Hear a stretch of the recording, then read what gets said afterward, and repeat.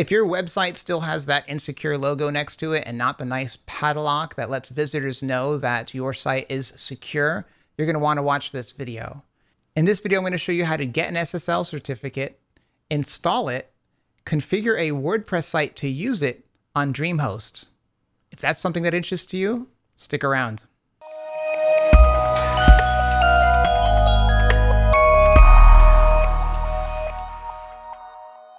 Okay, so here we are at my site, and I just moved it from HostGator to Dreamhost. So right now my server, or this web page actually, is sitting on Dreamhost. And in my previous video, I showed you why I did that. I did that because I was able to improve the server response time by making this move, and I'm only paying about $5 more a month to get much better hardware on Dreamhost. So yeah, I went from a 5-second server response time, I think it was 4.9 seconds, down to 0.9 seconds. So that's fantastic. Another reason why I moved to Dreamhost is because of the SSL. I want to be able to put a third-party SSL certificate on all my sites, and I want to do it fairly freely. And one thing that Dreamhost has that HostGator doesn't offer is free Let's Encrypt certificates.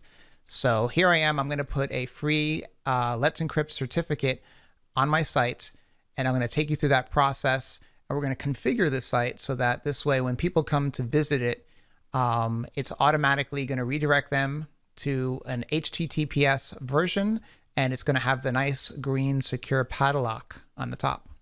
All right, Dreamhost makes this process pretty quick and painless.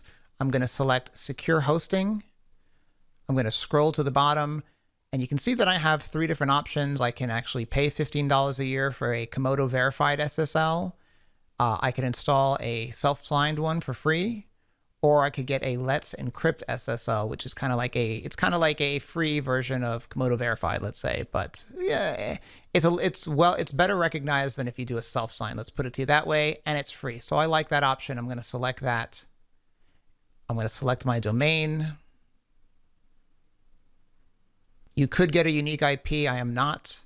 I'm going to agree to the Let's Encrypt terms of service, and I'm going to add it for free.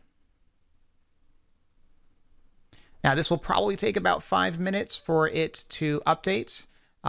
They do, I guess, contact Let's Encrypt, and they will get a certificate from them and automatically install it. And I'll get an email when that process is complete. So I'm going to wait for that. Okay, so I got my certificate. This is the email that says so, and they're installing it for me automatically. There's nothing that I have to do, which is a really nice feature. This email is really just for my reference. The automatic installation of the SSL certificate takes about 5 to 10 minutes. Once that's complete, it'll say Let's Encrypt SSL is your certificate type, and you can go on to the next step, which is configuring WordPress to work with this. In my experience, Dreamhost has some of the best, clearest, most concise, and up-to-date documentation with regard to how to use all the various features on their site. And we're going to leverage that here. We're going to use their process to set up WordPress so that when people come to our site, it automatically redirects them to HTTPS and uses our SSL certificate. All right, so the first step now is we are going to want to update the home and site URL in WordPress. So let's go do that. You're going to log into your site, and you're going to just click on Settings. Actually, you want to go to the General tab, but that's going to open up by default anyway. And you're now going to change both your WordPress URL and your site URL to HTTPS and save those changes. Next, we're going to make a change to the WordPress config file. So I'm using FileZilla here. I've logged into my server where my WordPress site is installed, and I've maneuvered to that actual folder. And I'm going to grab the WordPress config file here, and I'm going to drag it over here.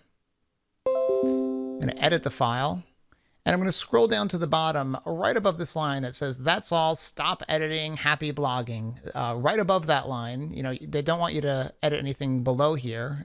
If you do, then the next time WordPress installs, it could potentially obliterate that stuff. So we're going to go right under this WordPress debug define, and we're going to paste define force SSL, and we are going to paste force SSL admin to true.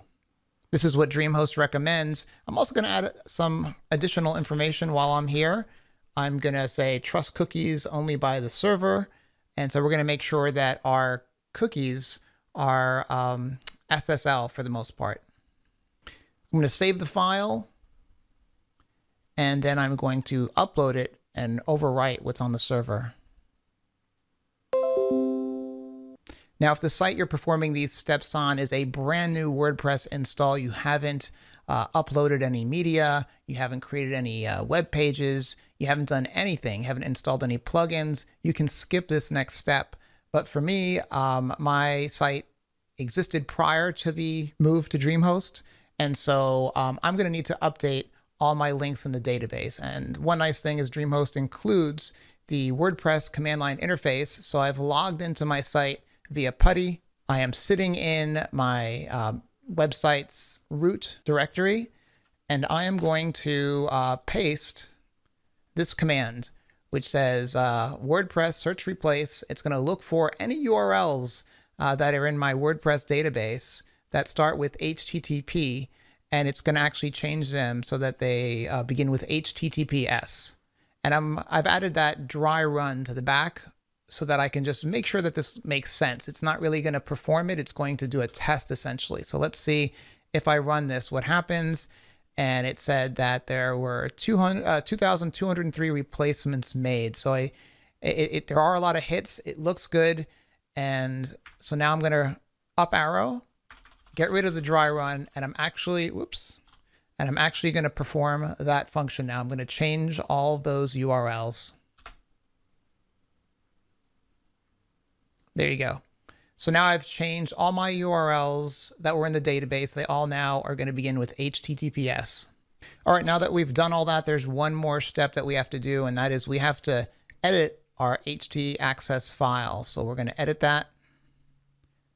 And essentially, these are rules that when people come to your site, WordPress actually put this in here. It actually says begin WordPress and end WordPress. You don't want to modify anything within here. But essentially, this kind of redirects traffic and URLs to go and point to different locations. We're going to add this to the top. And what this is going to do is this is going to redirect all traffic, essentially. Anything that any website, any URL that comes to your site, it's actually going to force it to go to an HTTPS version. So this is what Dreamhost recommends. So we're putting it. But I'm also going to add a little bit more code here. And this enables HSTS, which is the HTTP strict transport security, which essentially says if you've visited the site already, the next time you visit it, force HTTPS.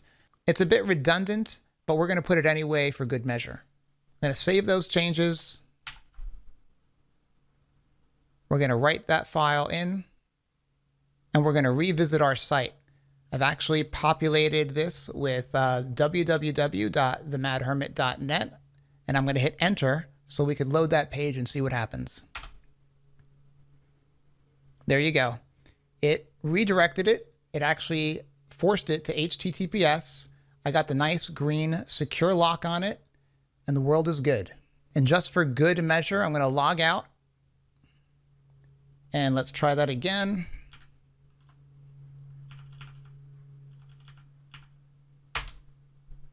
There you go. So even when I'm not logged in, I get a nice green secure padlock, and the world is good. All right, that's all I got. I know this video is a bit technical, but we're here to learn, right? We're here to improve ourselves. And so hopefully I've helped you in some way. As always, I'm including a link to everything discussed in the video description below. That's going to include the instructions from Dreamhost on how to do this whole process, all the tools I use, the suite theme that I'm using for my blog, and also if I have any other afterthoughts, I'll include them there as well. If you have questions or comments, leave them in the comments section of this video.